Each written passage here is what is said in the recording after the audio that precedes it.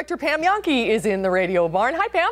Hi. I did not know that there was an Idaho potato bowl. I learned something from Mr. Food every day. Yeah, we're planning the Rose Bowl. We're excited for the Rose Bowl. That's right. That's right. I don't know what they're going to throw at the Spud Bowl. That could be interesting and dangerous. Let's talk about what's going on in the markets. Could be a little dangerous down there, too. You know, the volume is starting to thin, but the volatility is still there in our commodities. You saw that the Dow Jones Industrial average is up. Our commodities are trying to rebound after yesterday's beating, too. Let's go to the livestock first. Around Southern Wisconsin equity sales barns pretty much done for the week. Finished beef steers and heifers $1.08 to $1.10, topping at $1.26 per pound. That's for the entire animal. Holstein steers $98 to $1.17 per pound. Cows up to 75 cents a pound. The Holstein bull calves $150 per animal. Heifers up to $160, and the quality beef calves this week up to $205 per animal. Taking a look at the grain trade on the midday, like I said, we're trying to struggle back after the beating we took yesterday. One thing that's helping us along is weather. Well, you and I may be just thrilled that there's not a lot of snow on the ground and that's fairly moderate here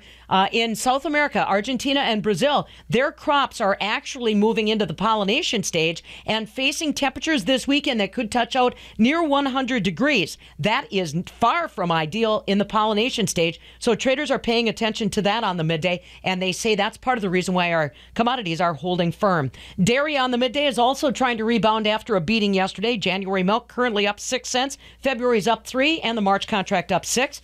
I'm not sure when the bloodletting is going to stop in our product prices, though. Barrel cheese today down another 1/4 cent at 153 3/4. 40-pound block cheese down 1 3/4 at 157. Double A butter, though, gained back 1 1/4, closing at 160 1/4. So, like I said, Susie Q, the volatility remains, whether it's Wall Street, Main Street, or our commodities for a Thursday. All right, very good. Have a good day, my friend. See you later. Okay, see you tomorrow. Thanks, Pam.